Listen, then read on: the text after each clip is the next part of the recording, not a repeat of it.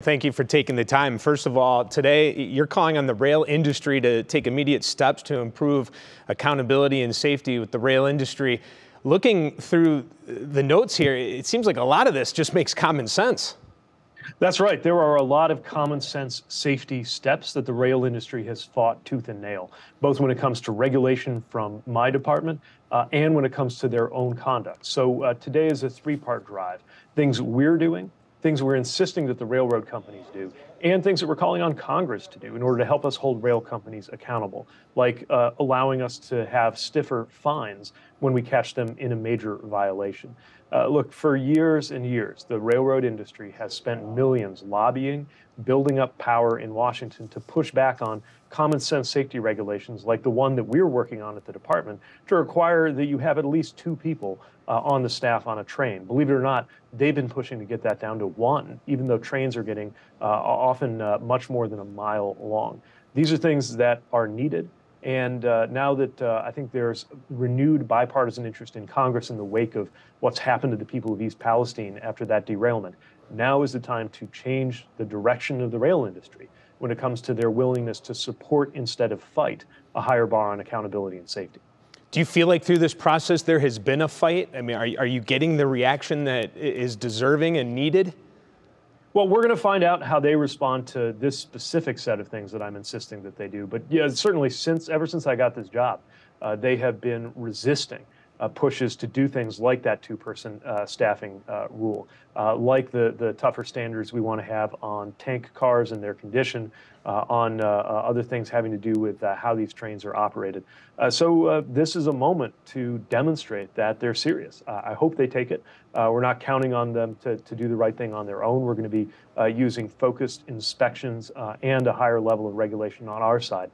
But we also really need Congress to work with us. You know, right now, even if we catch a railroad in a violation that leads to a fatality, the most that we can fine them for in this department is about $250,000 per violation. And while $250,000 might be a lot of money for a regular American, it is dust to a multi-billion-dollar company like Norfolk Southern or the other major freight railroad companies. So we'd like Congress to work with us to add power and teeth to the railroad regulations we've already been developing so that we can have the right level of accountability and prevent derailments and crashes in the future. Can you explain a little bit more on how you go about doing that with Congress and what you are asking them? Yeah, to be clear, there are some things that we're pursuing right now that we're not going to have to wait on Congress to do. But a lot of this is part of statute enacted by Congress. Give you an example. A couple of administrations ago, there was a push to make sure that we have stronger tank cars, a higher standard when you're carrying certain kinds of hazardous materials. The date to get those across the system was 2025. Congress then went in and through the law watered that down and pushed the date out to 2029. I think we ought to move that date back up. We're still waiting on the NTSB, which is independent, for some of their root cause analysis about what happened in Ohio, but it is not too soon to know that this would be a good move for safety and something that we should get done. I'd also like for Congress to give us a freer hand on rules around hazardous material handling along breaks. Look, we're going to do everything we can with the authorities that we have. But I think, a lot of these members of Congress, especially ones who in the past have been ready to carry water for the railroad industry and now are saying that they're all over this issue, I think now's the time to demonstrate that by coming to the table on a bipartisan basis to raise the bar on accountability. Clearly a national story. Here locally, we have done so many stories talking with residents, and there's just people searching for answers right now, and a lot of them not getting them.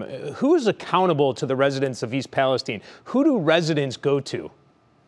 Well, when it comes to their safety, that's where the EPA, and I know the administrators on the ground again today, and state authorities can give them the best answers on the results of testing, air testing, soil testing, water testing.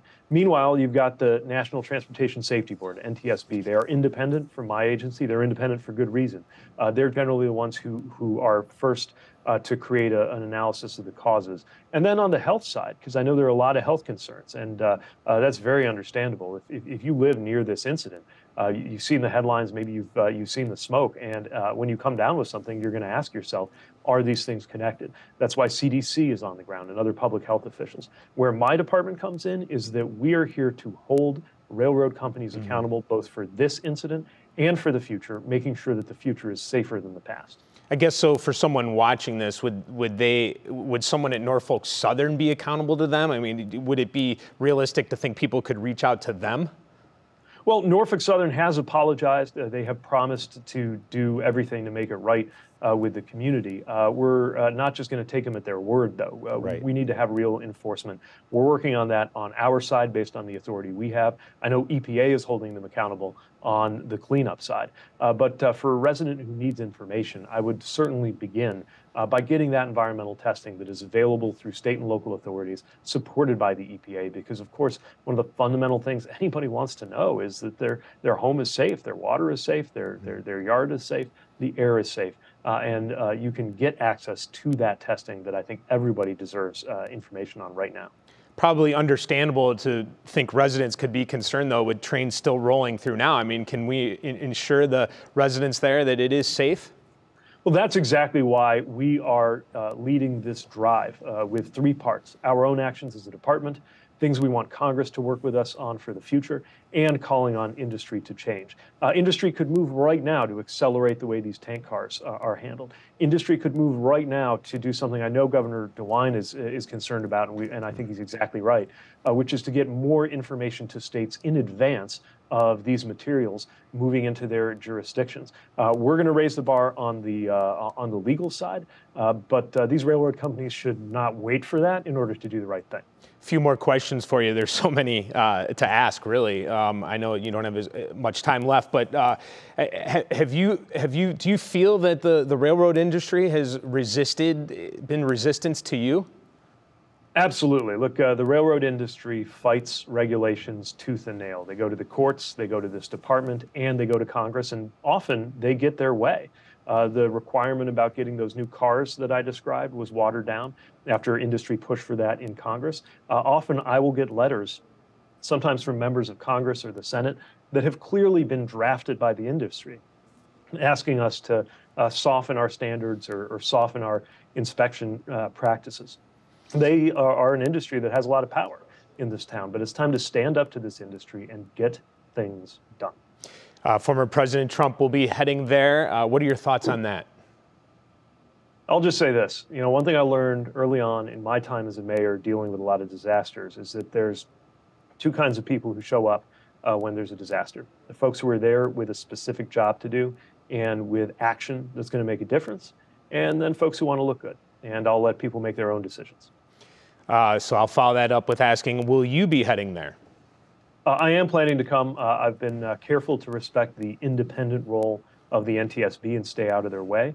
But we're now entering the phase where it's about policy. It's about what my department does, which is ensuring that there's a high standard for these railroad companies. And I think an important part of that process is to be with the residents of East Palestine, to hear their stories, and to talk about the action that we're taking right now. Before I let you go, I want to circle back to the beginning here and talk about a couple of things that I just am blown away by. And one of them I've known for a while. It's hard to believe this true that they do not have paid sick time in the railroad industry. Is that accurate? That's one more thing that we're calling for right now that the railroads can do. There are a couple of railroads, CSX and Union Pacific, that have taken steps to reach agreements with their unions to create paid sick time. All of them should do this. They should have done this a long time ago. And they shouldn't wait for a national negotiation again in order to make it happen. A healthy workforce is a safe workforce.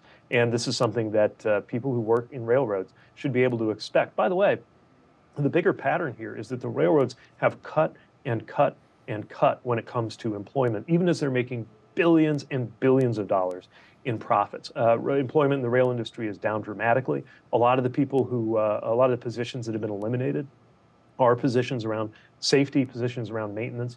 It is time for the railroad industry to focus less on wringing out every last bit of profit out of these operations, more on investing in the workers and the operations so that they're safe.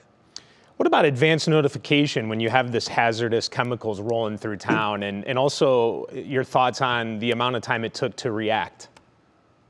So there are requirements now. I think that those requirements need to be toughened. But again, I don't think that the railroads should wait for us to go through all of the legalities of that process to start proactively notifying.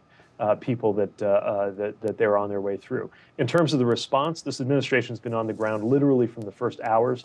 As I said, we respect the independent role of the NTSB, but we've had Department of Transportation personnel on the ground within the first hours of the incident. EPA is on the ground, and now there's public health support coming in too.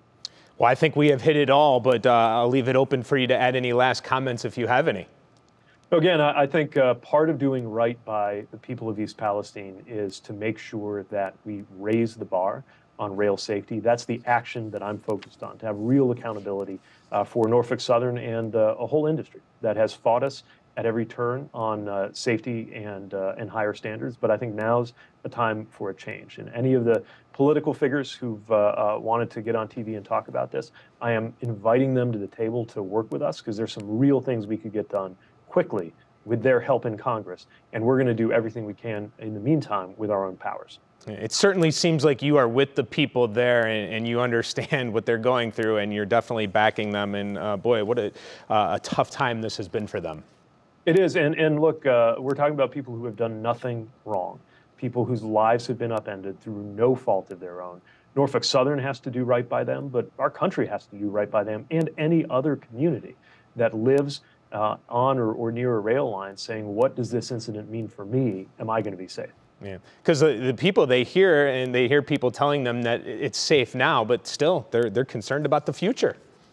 And I would be too. And this is something that anybody who lives near a railroad now, I think, is worried about in a renewed way. But we can do something about this. Actions in the past, including a higher bar on regulation, has helped to prevent train derailments and crashes. Now we have to make sure that that action continues, so that things like what happened in East Palestine don't happen again. All right. Well, I would like to thank you again for taking the time, and good luck today. Thank you. Appreciate it.